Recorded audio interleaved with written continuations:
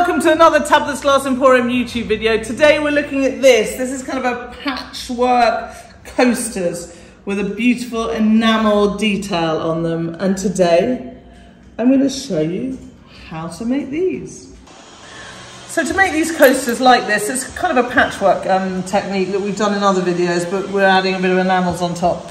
So I've taken my kind of scrap greens because they're great projects to use up scrap. I've got a candy mix here, and I've got a flat twisty cake. Now we sell these; they're only €2, guys. That's amazing, and you get such texture in them when you fuse them into a project. I'm looking forward to seeing how they'll look on a full fuse. Now, what the first thing I want to do is I'm literally going to kind of take a piece of glass and cut it into squares. I'm sort of using squares. It's quite nice to have a map with a grid below it, so that you can work it out. Sometimes I do a whole line across, sometimes I don't. But it's effectively just adding, building it up. Normally I would use a ruler, but I can't see one to hand right now, so I'm just going to freehand it.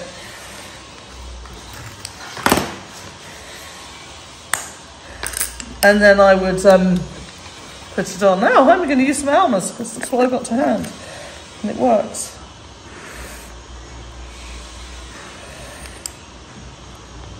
So you put that on, and then I'm going to find another piece that will go against that. Then it might be the same size, or I might use a bit of a squarer piece. You see, magic hands have found me a ruler in the background. If you say you can't find things, sometimes they disappear around here.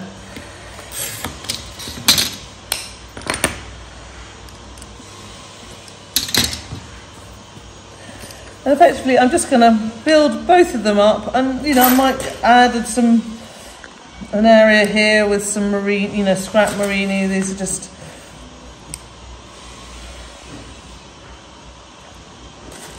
transparent hearts.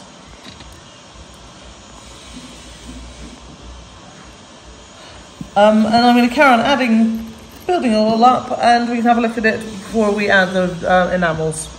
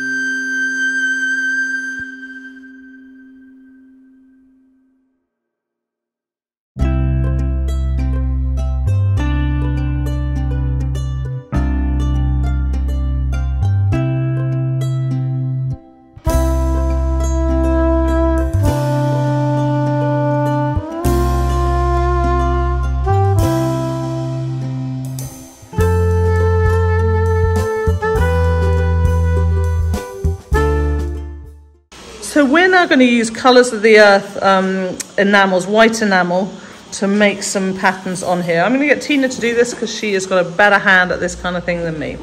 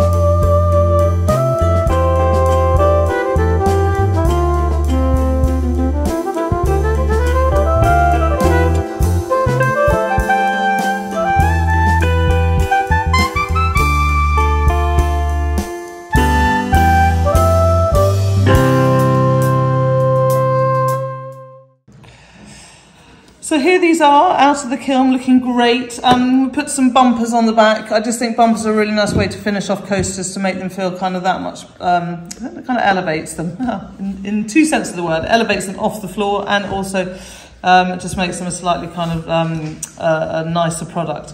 The white is a little bit burnt out that we put on. I think that's probably us not knowing how to use these enamels. It's the first time we've used Colours of the Earth. And we really like them, but I just need to learn a bit better in the firing. I'm sure we can get better advice on that, but I love this kind of design of putting the enamels on. I think it works really well. You know, just how the different things, the surprise twisty cane, that's such a cool effect. This here, which was a piece of candy mix, because it had transparent around it, it's kind of almost floating in the middle of that.